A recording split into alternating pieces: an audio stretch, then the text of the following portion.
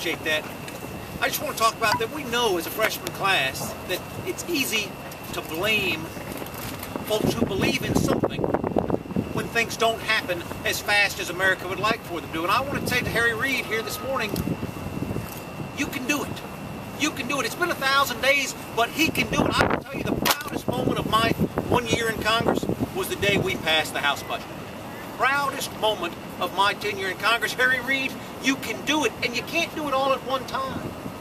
Even with this freshman class, we couldn't get the balanced budget in a year. We had to balance that budget over a series of years. You have to take it one step at a time, but it has to begin somewhere. 1,000 days next Tuesday since the Senate last took its first baby step towards these decisions.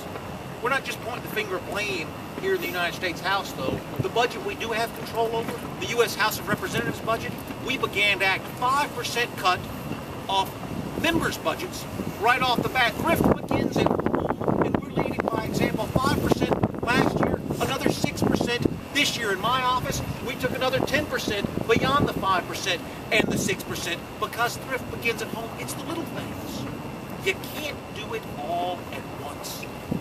But you can't get to where you're going until you take the first step. 1,000 days since Harry Reid took that first step. America deserves better. And I know the United States Senate can do better.